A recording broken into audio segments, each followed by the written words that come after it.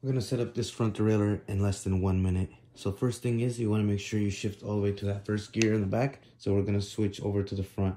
You wanna set your low limit first. So that's gonna be the L screw. You're gonna make sure that low limit is gonna be set so that the inner plate is 1 to 3 millimeters from the chain. If it's rubbing, this is the sound it'll make. And so back out, and now no more noise. So we're done with that. A front derailleur on a road bike, so it has trim. So what that means is it will sort of half shift before it fully shifts to the next gear. You're gonna set your cable tension. So what you're gonna do is pull cable. So you have this front derailleur.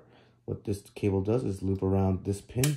You're gonna add pull tension. So we're gonna trim. Make sure that works. Now we're gonna check the high limit. Shift down just like that low limit. Check